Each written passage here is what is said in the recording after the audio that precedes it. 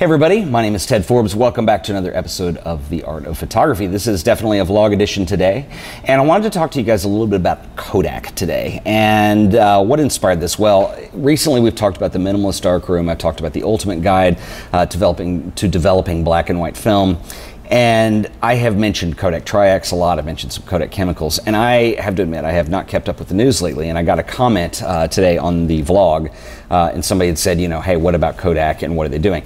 If you don't know what's going on, I'm going to explain this and try and make a little bit of sense out of it as far as what we know as photographers and, you know, what little we can count on, or, you know, what's going to happen.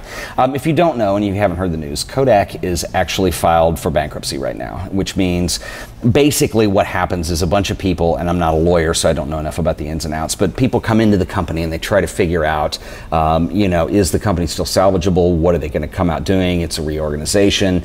And Kodak, God bless them, I love the film they make. I love the papers they used to make and have discontinued. The chemicals, it's a classic company. It's been around a long time. And what's difficult about this is that they filed for bankruptcy. Kodak, in maybe a less annoying sense, but in the same sense, has become what happened to Polaroid a few years ago when things started falling apart.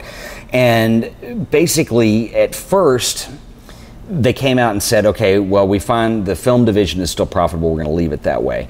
And part of why that is because of motion picture film, and that's still used in a little bit of television and a lot of movies. You know, they have products like Vision 3 that is a movie film that is more or less one of their color films for C41. And so there's some repackaging and some dual purpose that goes along. Unfortunately, what has happened is I noticed that a couple days ago, Kodak, the people who are working on this bankruptcy thing, have decided that they are going to sell off their film division. So I don't know what that means. This is very unfortunate, but I mean, folks, we see the writing on the wall, especially if you're a film shooter. It's weird because, I mean, first of all, here's the deal. The sky is not falling. There are plenty of options that are available. Ilford is doing very well for a larger company. And honestly, even today, with this news of Kodak going down, that for black and white film particularly, but also for color films, that with black and white film definitely, there are more choices available now to you than there ever were back in the day, where film was all you shot. There are a ton of choices. You're not stuck to whatever the drugstore ordered. You can order it online, and there are plenty of options available. So a couple things you can consider on this, and the writing's been on the wall for a little while now, because I noticed that Kodak has more or less discontinued Plus X, which was one of my favorite films that they made. It was a 125 speed film, just beautiful, wonderful for portraits, great for landscapes, slower speed, so it was a little bit lower grain, pushed really well. One of my favorite films to push, actually. I just haven't got that advanced in the tutorials we've done yet. And you can still find some 35mm online, but it's definitely going away. So what happens when something goes away, and what do you do? I certainly don't think it's a freak out point. I really hate the idea of Tri-X being gone forever. What I read today is that they are selling off the film division, and they're selling a lot of their patents. So again, I don't know enough about the legal aspects of it. If there's somebody out here who does, leave a comment and please share with the rest of us.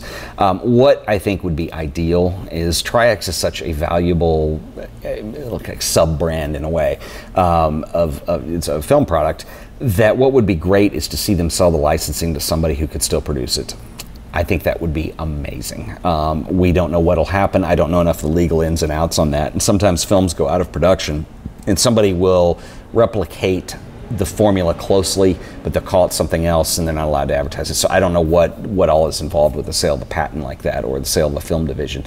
But it would be really great to see that, and maybe some of the other classic films come back. So somebody like Ilford, or you know, any of the other companies that make black and white film. Even I don't think Fuji would do it, because I think they're starting to discontinue some of their black and white films. So, you know, the fact of the matter is that the photography market, Kodak built this big thing over the years of making it easy for people to shoot photos. And so what the equivalent to today, you have people buying digital cameras like crazy, point and shoots and SLRs and whatever. That was all film production back in the day. So it was this huge industry that built up that now has slumped off. And it's really, I hate to call what we do a niche, but it really is. Film is definitely a niche now. So anyway, so if you are a Kodak fan and you are interested in Kodak films, as I am, you have one of two choices.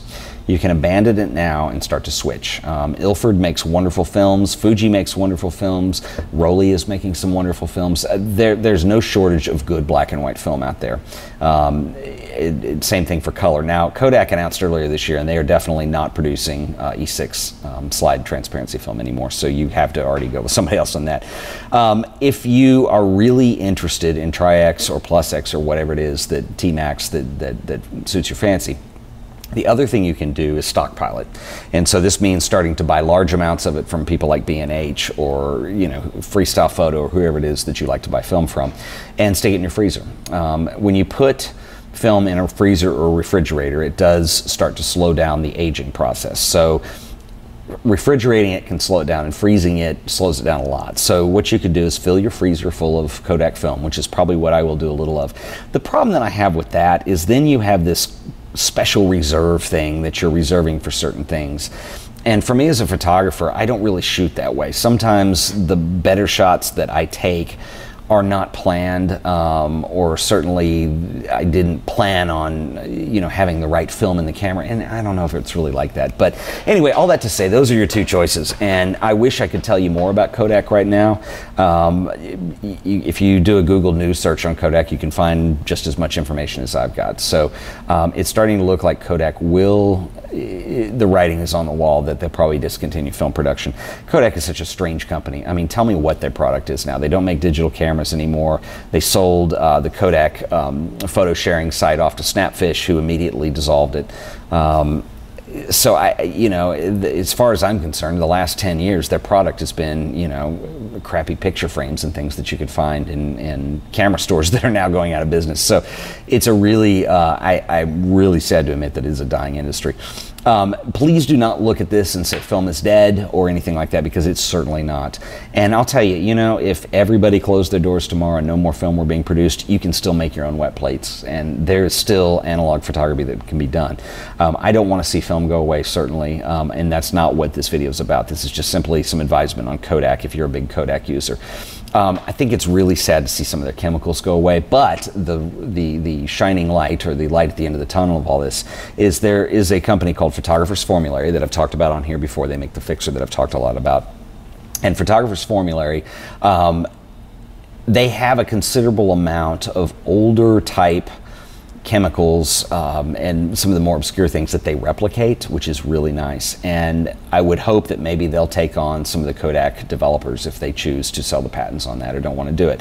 I don't know what these things are selling for, and I really don't know much about it. So anyway, this is just a little Kodak brief today, because I have been talking about Tri-X a lot lately, and it really does kind of put a wet blanket on things because we've talked about Tri-X pushing so well. Just so you'll know, if you want some sources on this now, Ilford HP5 is excellent. It's a very it's very similar to Tri-X in a lot of ways, a little bit different look, but a very good film just the same. And there are more out there that do the similar result thing. If you get the catalog or just go to their website, somebody like freestylephoto.biz, a wonderful website, and they have a lot of stuff that is very appealing to people who like to shoot traditional process. So anyway, just a little vlog post today to talk about that some, and start thinking about it, because it could be that Tri-X is gone pretty soon, and I don't want to be the sky is falling guy, but it's not looking good. If you're really into Tri-X, you can stockpile it and buy as much of it as you can, stick it in your freezer. You're gonna have to keep it for a while. If you're not that married to Tri-X, maybe it's time to start shooting other things. I don't know. It's a bummer that you have to give this news, but hey, what are you gonna do? It's Kodak, and they're in legal trouble, and maybe it'll shake out, but the worst case, you have a fridge full of Tri-X. Not a bad thing to have. So anyway, guys, once again, it's been The Art of Photography. I'll catch you next time. Thank you for watching.